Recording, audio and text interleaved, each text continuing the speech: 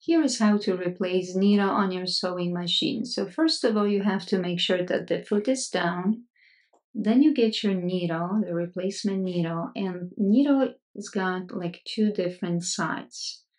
So one of them's got a groove. When you look at it, there is a groove on it. And then the second side, there is like a dent to it.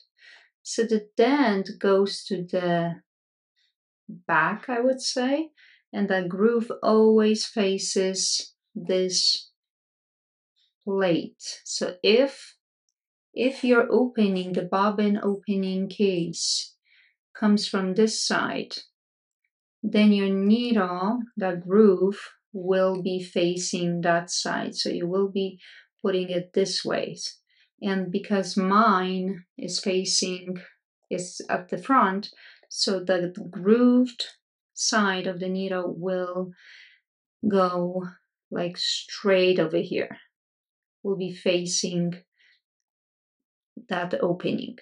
Also, there is like the needle, it's like halfway round at the top. So you can see it's round on one side and there is a number to it which tells you what is the needle good for. Like the higher the number, it means it is for thicker fabrics. So for jeans, leather, canvas, anything like that. The smaller the number, it means it's for more delicate fabrics. So you can also see that that side is flat. So the flat side usually goes with the dent, well, always goes with that dent on this side. So that means this will be like the back of the needle. So again, because my opening is at the front of the machine, that flat side of the needle will be facing the back over here. So first what I have to do is I have to remove that needle, my old needle.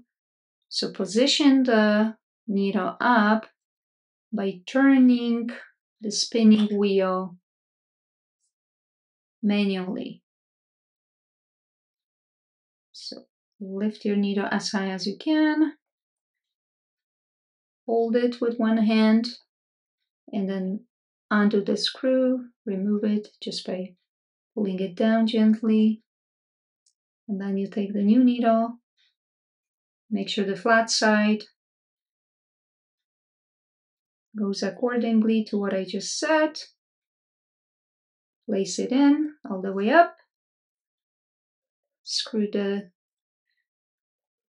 knot back on, and that's it. It's all done.